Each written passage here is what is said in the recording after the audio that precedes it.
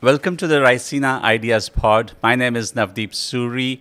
I'm a distinguished fellow at ORF, and it's my pleasure to be in conversation today with Her Excellency, the Deputy Prime Minister and Foreign Minister of Slovenia, Madame Tanja Fajon. Madam, welcome to the Ideas Pod.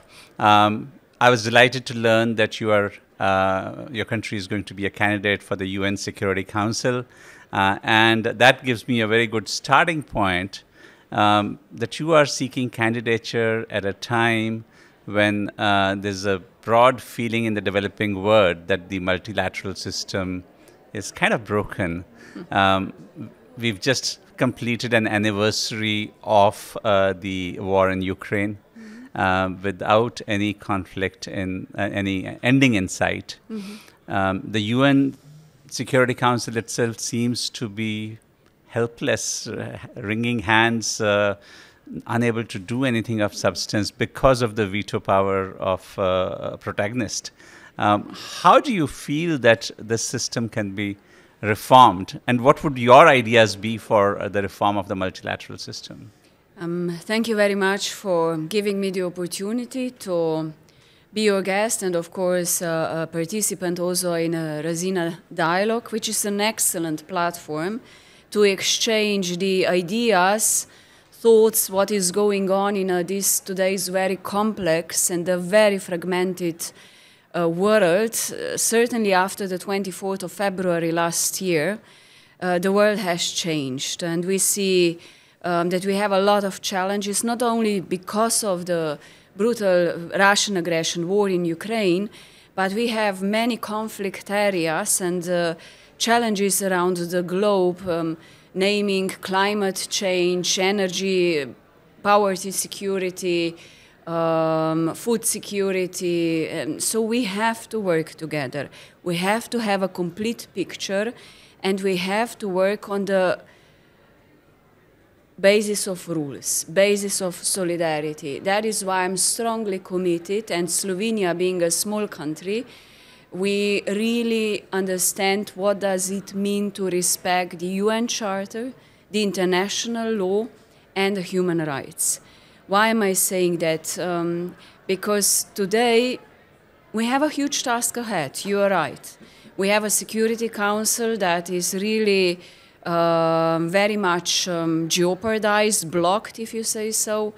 We have some countries or some national interests that go beyond the rules, and that is causing the distress in geoeconomics, geopolitics of today.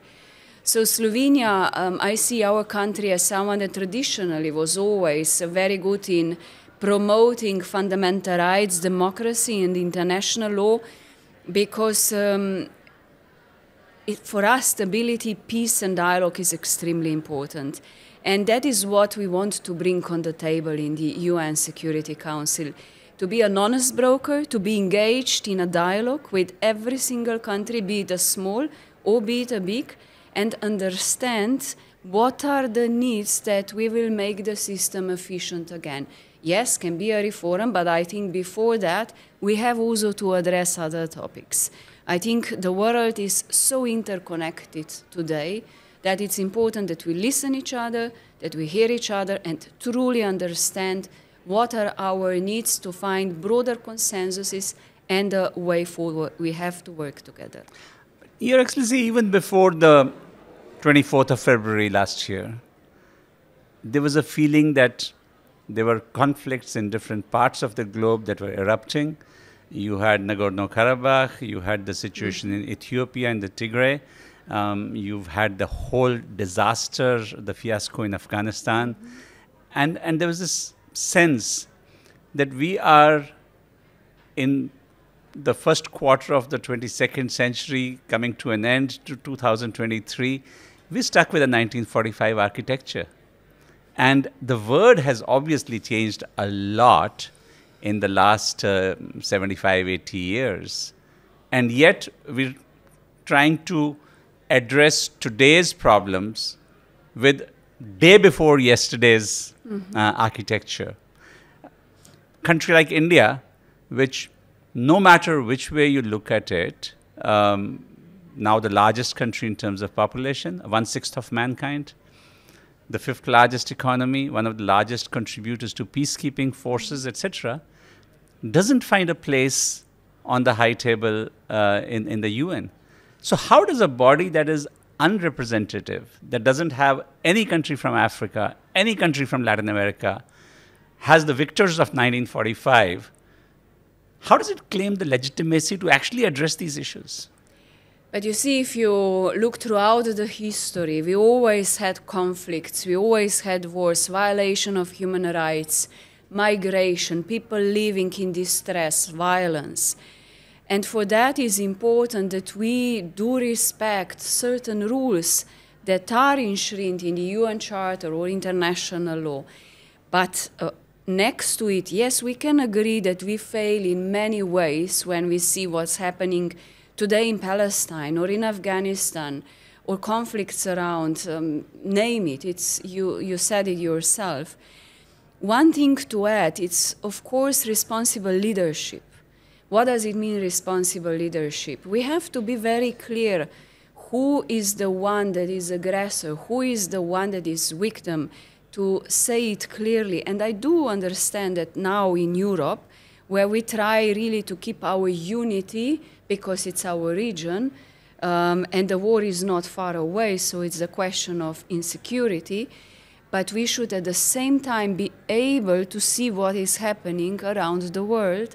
For example, I hear often the West against the rest. That is wrong. And we should embrace each other. We should embrace global South. Because if you have in today's globalized world climate change that affects half of population, we need big powers like China, like US, like Europe to work together to fight climate change, because we are together the biggest consumers of energy and the bigger producers of greenhouse emissions.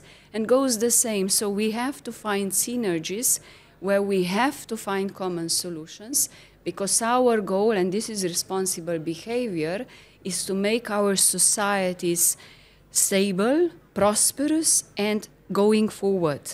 That I also often say, you have to focus on one hand on technology, on innovation, artificial intelligence, what is future, and people and young generation.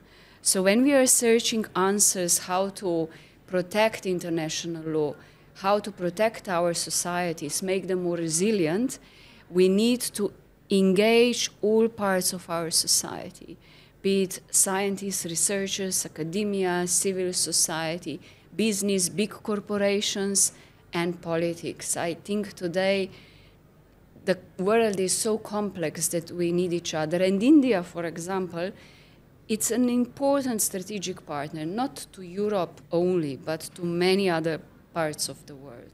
Now on the head of G20, with sustainable goals development, with climate change, with wars, with insecurity, will play a very, very important role to put all these pieces that are there in some stable peace at the world. Minister, what you said is totally true. There is no lack of aspiration, there is no lack of ideas, and there's no lack of challenges. I think if there's a lack, it's of political will, and it's of execution or implementation. Many years ago, promises were made to the developing world that the developed countries would spend 0.7% of their GDP for development assistance. Many years ago, promises were made of $100 billion fund to assist developing countries in making the green transition, in addressing the challenges of climate change. When serious agreements are not honored by developed countries, who can persuade them? How do you build the political will in societies that, hey, this is important in our own long-term enlightened self-interest, that we do these right things that we've committed to? But then let's make it clear. If you know that in certain war there is an aggressor, how can you do business with it? That is hypocrisy. So this is about also responsible leadership. You know, if you see that someone does wrong, it's taking by force someone's land away, then you have to react.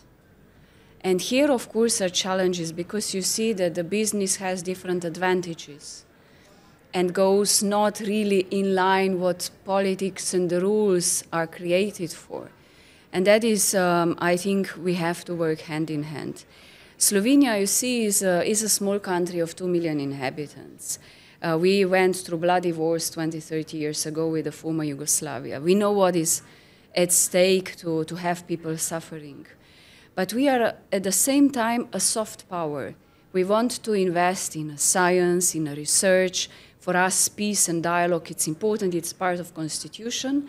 But not only, we want to invest in development, in humanitarian aid, in material aid, to support other less developed parts of the world according to our capacity, because this is what we believe in, not in a force, but in a dialogue and peace. I guess the point I wanted to come to in terms of the reform of the multilateral system is that we're dealing with institutions, and not just the United Nations. There's the IMF, there's the World Bank, there's the WTO, there is the WHO, and a whole host of others, which are crying for reform.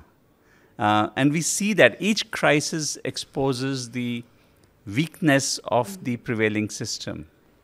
So I guess the challenge before us as members of the international community is to rally enough support to try and fix it. This morning, I was moderating a session on BRICS in the Raisina Dialogues. And the idea behind BRICS was that because the Western world has not lived up to its obligations, maybe you need an alternate voice which represents the global South. And I think you will see these demands get more and more shrill if action isn't seen as being taken. You know, you're living in a system where the president of the World Bank is appointed by the United States, the president of the IMF is appointed by Europe. Hey, the word's changed. Somebody hasn't noticed it, maybe. No, but you are very much right. And I will just reflect and let you think how I see it from the perspective of Europe. We are, European Union has been created for decades on the ruins of war and poverty. So the big powers gather together to establish peace, security, democracy, rule of law. Now, last years, we are going from one crisis to another crisis, from economic crisis, COVID, refugee crisis, migration crisis, name it. Each next crisis comes at an earlier stage before we are capable to resolve the previous one.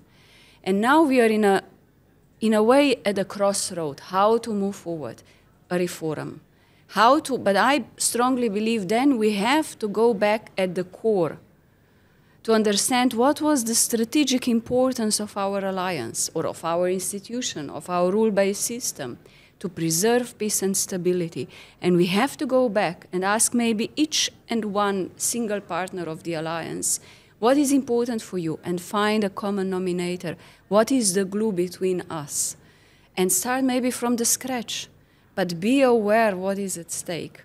And this goes regional-wise, maybe even more, and then global-wise, and through all the institutions we have. To go maybe back at the scratch, why we created ourselves, what was the reason for that, to understand and have a complete picture. This is the process we are going through on European continent. And the challenges are there, they are visible, particularly at this point of time, and certainly there's a hope that the commitment to rule of law, to the international rules of the game applies as much to other countries. You started by talking about Palestine, and I think and that's as much legitimately an issue for the international community as Ukraine is at this point of time. But Your Excellency, best wishes for Slovenia's candidature for the UN Security Council, and it's been a pleasure speaking with you. Thank you. Thank you very much.